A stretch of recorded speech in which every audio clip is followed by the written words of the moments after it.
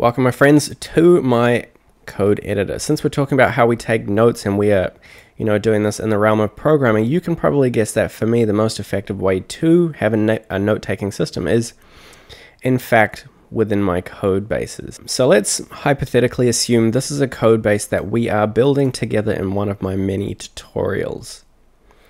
Now, for me, my Learn to Code experience was pretty much entirely within code repos, building a new set of code, building a new set of code. So for me, the logical way to organize or have a structured note-taking system was to have it within code bases and use that in conjunction with GitHub, which I'll talk about shortly. Now, in this project, this is obviously some recent code. There's a couple of things we can see. First up, I'm going to show you what casual note-taking looks like for me. So when I was building this app, I was working on the dashboard. Before I develop any of the applications, I do a whole lot of note-taking. And what I do is just leave code comments everywhere. So let's say hypothetically I had a blank dashboard. This is what the dashboard looks like at the moment. I started off by being like, okay, at the top I want a stats container. I want it to have a name, a timer, a streak, a start button, some level bars, and a success rate. The success rate didn't actually make it to the finished product, but you kind of get the idea. I also said to myself I wanted a calendar with vertical percentage bars, so that's what we have down here. The percentage bar is your completion for your different habits, and I wanted a history portal. Now the history portal is actually a paragon example of my Learn to Code experience. Inside of this code repo just here, I have a component called portal. Now this portal structure is something that has stuck with me for the last 3 or 4 years. I came across it in a tutorial, and it's something that I knew I wanted to remember forever because there's 101 ways to create a modal or portal overlay inside of React, and this was by far the most effective way that I had come across. What I'm going to do in a second is demonstrate what I would do if I was learning this for the first time. But essentially, this code right here is in one of my very first GitHub repos on my, pretty much on my page. If you came back years and years and years, you would find this modal, and that's the crux of my system, is that I build a code base and then I save the code base to GitHub and I have it for future reference. And even if I forget the exact specificities of what I need to do to create a modal overlay inside of React, I know that I can just head over to Zen, look at that code example inside a portal, and it would be done for me. Now, when you're learning to code, just having the code example is often not sufficient. So what I would actually do, let's say, just to, imagine we're building this out live together, is I would explain the process in my own words. So the modal is rendered inside of the calendar. So what I would do is just above where I render out my portal, I would say, okay, just in here, I'm going to literally add some code comments. That's like, the portal is rendered here because the logic for its conditional rendering is relevant to this calendar, i.e. they click a day in the calendar and then the portal shows the history for that day. Then what I would do is just code comment this out. I'd probably leave another one beneath that just is a bit more explicit. I'd say something like the state to manage whether or not the history portal is displayed is either null when no day is selected, or it's equal to the day when a day is selected, so that within the modal we may look up the history for that day. Comment that out. So now I have 2 comments in here that explain how the portal rendering works. In fact, to be fair, I'd actually add one more. Actually, no, I can do that within the specific component. So now we've added the code comments here. So when I look back at this code repo, I can be like, okay, so I have a select date state that conditionally decides whether or not to run this portal. Now what I would do is come into the portal and I would say, let's come in here. The interesting thing about this particular portal is that it's not rendered in the traditional context of a React application. Essentially what you do is you write some new JSX and you select an entirely new root element to render it within. In this case, it's a div with the ID of portal. So I would say in the index.html, I created a sibling div to the root div with an ID of portal. Then I'd add another one that says the code within, or actually, React DOM package allows me to take some new JSX and render it within this newly created div instead of being in the context of whatever component the portal is rendered within. Then I'd also say something like React DOM .create portal takes two arguments.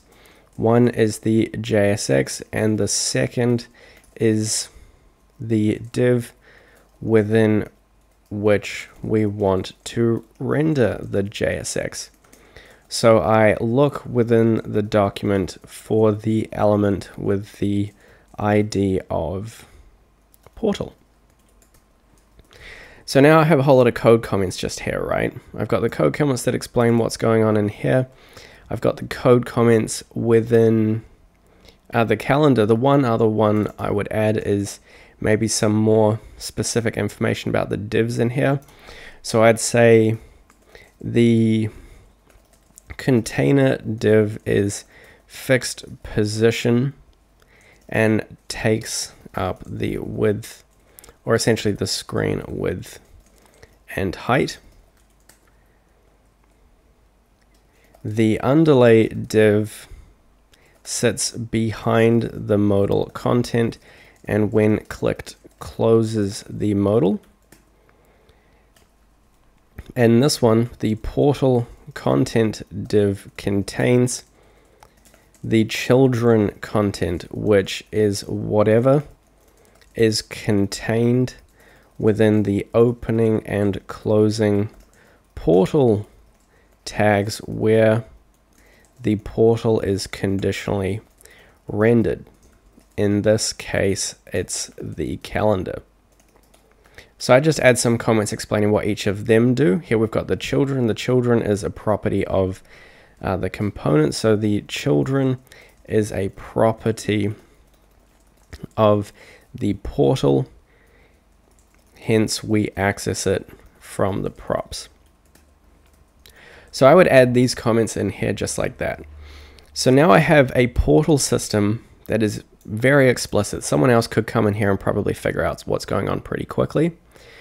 And now what I would do is I would come over to GitHub desktop. It's my favorite way to save all of my repos. And then you can see in here, I've added all of these code comments. I just say, you want to make it fairly explicit. So detailed the inner workings of the React DOM portal / modal. And you could even add a description of exactly what you've done for rendering history above the rest of the app in a modal overlay, just like that. And then we can commit that to the main and we can push those changes to the origin, which will, in this case, actually redeploy the app. Not that it's really relevant. But now what this has allowed me to do is it means that I can come into the code base and let's say I'm building another app in future, you know, and instead of looking inside of a silly book that has all the code examples written out, I'm not going to do that. What I can now do is come to one of my many code repos. I know exactly which applications I've used it in because that's something you're going to remember forever. And I can just say, okay, well, I can come into the source component, the source folder, I can come into components, and I can just look at the portal, and I have a fully detailed code example of, you know, how this portal works. And it doesn't matter that I didn't remember it, because I know exactly how it works. This process of taking these notes and explaining what's going on is critical for embedding, a correct and adequate understanding of what the code does. You don't need to remember the exact syntax. Like I could never remember which of these letters was capitalized. So I would always come back and look at this code repo, and to be fair, I've written it in a way that I would just copy this and paste it into a new application. I know exactly how it works. I know what handle close modal does. I've got code comments that explain to me if I happen to forget.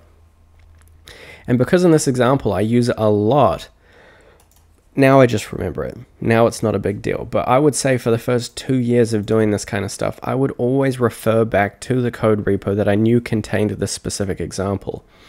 And this is how I would take notes when you're learning to code. Take notes. I mean, to be fair, if you're getting into programming, you will always be learning how to code. There will always be new stuff you're learning. Save it to GitHub. I have so many examples of so many different things that I can refer back to at any point. For example, back-end development.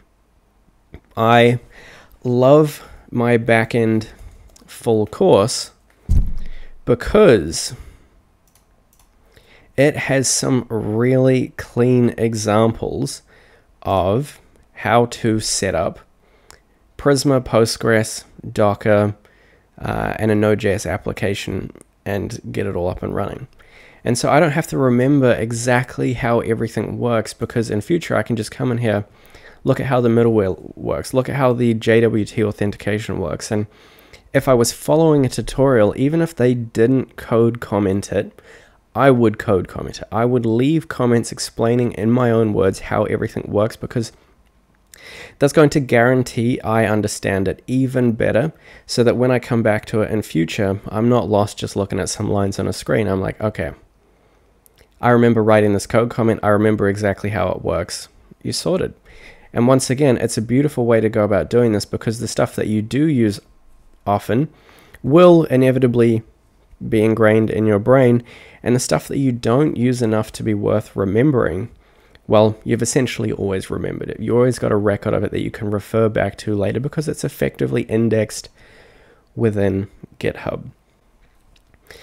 This is the only note-taking system I will ever use in programming. Programming is all about getting your hands dirty, being in a code base, and making sure that if you have a slightly complex code base, that it's well commented. Anyway, I'm going to stop talking. That is my note-taking system you should absolutely start using, and I promise you, you'll never need another one.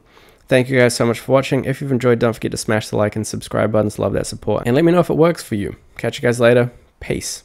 Learning to code? If so, be sure to check out the Learn to Code roadmap, or dive straight in with these videos. That's a good one.